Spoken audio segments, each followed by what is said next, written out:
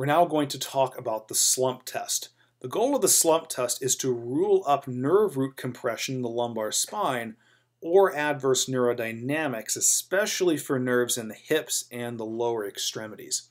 Now, I say rule up very loosely because if we look at the psychometrics up here, you'll see that they're pretty poor. Sensitivity is only 0.44 and the specificity is only 0.58.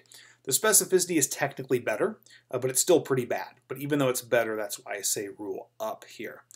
But having a specificity of 0.58 basically means that if you have a positive slump test, there's a 58% chance that they have nerve root compression or adverse neurodynamics. It doesn't really tell us which one. So this test is okay, and it's often used in clinical practice. But really the better tests are the straight leg raise test with a sensitivity of 91% and the cross straight leg raise test of 90%. These two are better. And oftentimes the slump test is used when you just really need to confirm your hypothesis and you've already done the second and third tests right here that we'll cover later on. So the way the slump test is done is one at a time. You have the patient passively move through all these movements up here in the flowchart. And after every movement, you assess for their pain and signs and symptoms. Okay? So before we get into this video right here, let's actually go through the flowchart and make sure we understand that.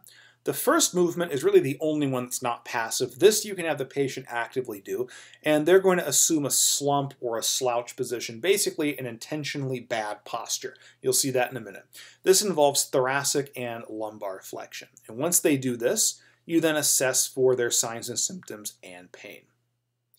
Then you're going to perform passive cervical flexion on them. You're going to bend their neck down, try to touch their chin to their sternum, and then you're going to assess the further signs and symptoms and pain. Then you'll perform passive ankle dorsiflexion, and again, assess for signs and symptoms and pain.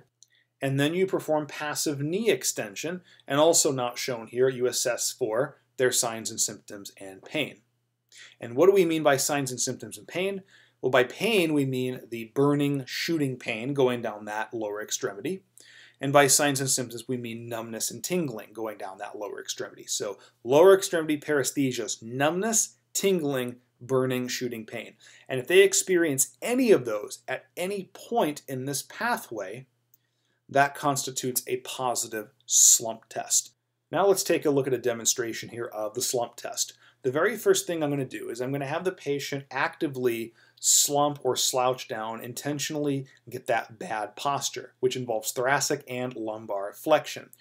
All of these movements right here gradually put more and more tension on the nervous system. So tension on the nerve roots, both lumbar and sacral, tension on peripheral nerves going down the lower extremities. Okay. And once we get into this position, I'm going to assess for their symptoms and pain. Basically, any one of those three lower extremity paresthesias. Okay? If they don't have any of those symptoms yet, then I'm going to take their neck and passively move it into cervical flexion.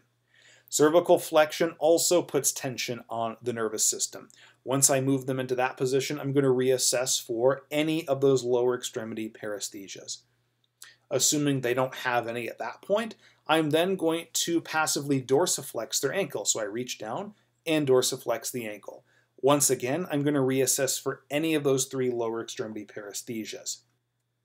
Then I'm going to passively dorsiflex her ankle. You'll notice at this point that I'm doing everything on the left lower extremity. So am I expecting any paresthesias on the right side? No, I'm only expecting any if they're going to come on the left side, the side that I'm doing these passive movements on. Okay, so once I dorsiflex that left ankle, I'm going to reassess for any of those three lower extremity paresthesias on the left side.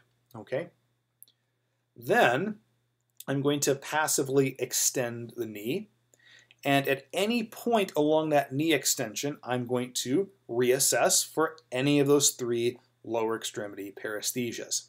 Now, unless you just have really, really good nerves, this position right here is not comfortable for anybody.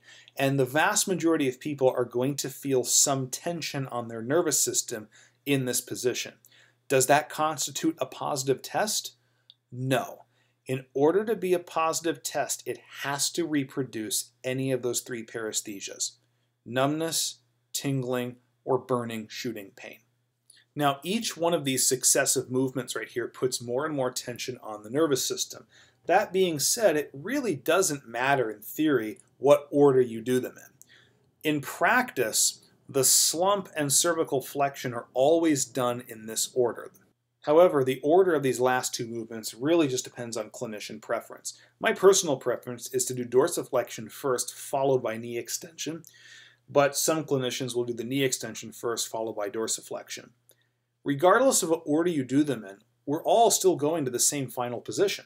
So if a patient is going to have a positive test, it doesn't matter which order you do these in. So you do whichever you prefer. Dorsiflexion, knee extension, the order does not matter. But in the end, a positive test is still the same. Reproduction of any of those three lower extremity paresthesias.